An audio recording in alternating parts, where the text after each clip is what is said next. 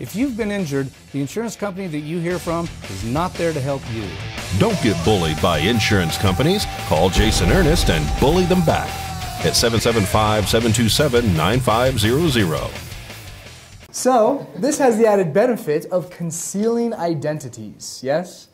What could possibly go wrong? Teacher Ralph Pesce engages high schoolers to really dig in and think about classical literature. Reading the classics is part of the integrated humanities curriculum at Bishop Matchbuff High School in Denver, a school serving many economically challenged and ethnically diverse students. And studying the history, studying the literature, and the reason we do that is because we really want to see an integrated formation and understanding of how society has developed over time. And palm to palm.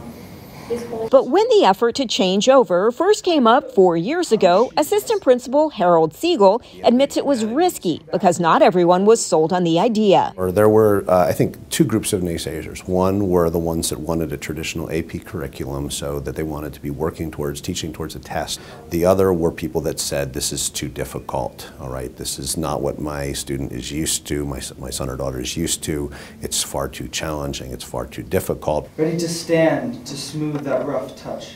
Sean McGarity, a senior, along with his mother, are both believers now in the curriculum upgrade. I remember in elementary school trying to get Sean to read poetry. Sean played football. Football players don't read poetry, Mom, right? Then move not while my prayers effect I take.